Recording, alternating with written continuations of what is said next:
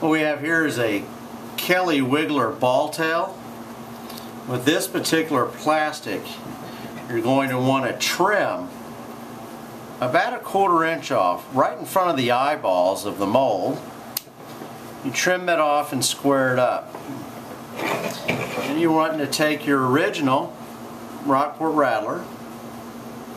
You're going to want to insert it right in the middle, right about there, not quite in the middle, but right about there on the top of the eyeball.